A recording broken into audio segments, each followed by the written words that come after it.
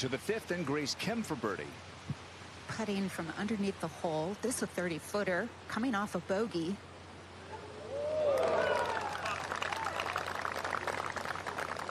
Trying to get it back closer to level par. This is Grace Kim at the 8th. Boy, that was a rather chunky 7-iron. But you gotta love this result. A little bit of a chunk and run there, Kay. Good way to miss it, right?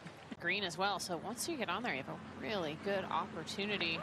Grace Kim curls in the eagle, but the chunk and run executed to perfection. Maybe unintentionally. Just a little 92-yard shot. Wind blowing left to right.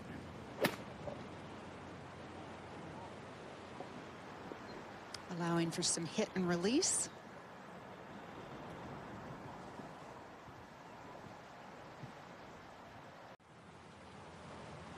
At the 11th, Grace Kim. Yeah, this going at the flag, but wind hurting right to left. Well, unfortunate to just get on the edge of the green. 10 paces left of the green. Oh, that was beautiful. Morgan kind of modified little lob shot.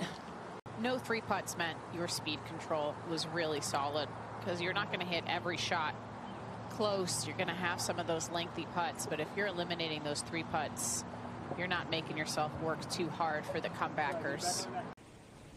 And back at 15, Grace Kim.